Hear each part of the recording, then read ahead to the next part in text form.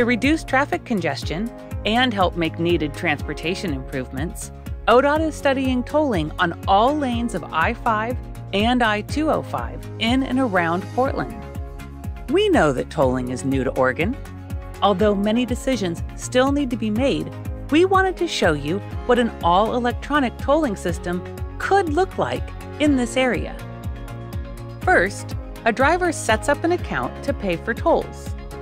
Drivers could go online, or we'll have help available. Once an account is set up, there are various payment options, including cash or connecting to a credit card for ongoing charges. With an account, drivers receive a toll tag, which is a sticker that attaches to a car's windshield.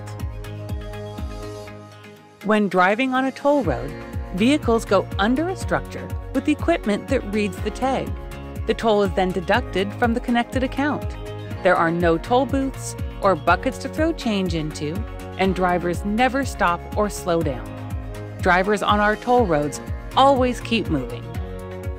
If no tag is detected, a temporary photo is taken of the license plate, and the registered driver will receive a bill in the mail. How would drivers know how much the toll is? ODOT plans to post the cost on road signs and on the internet.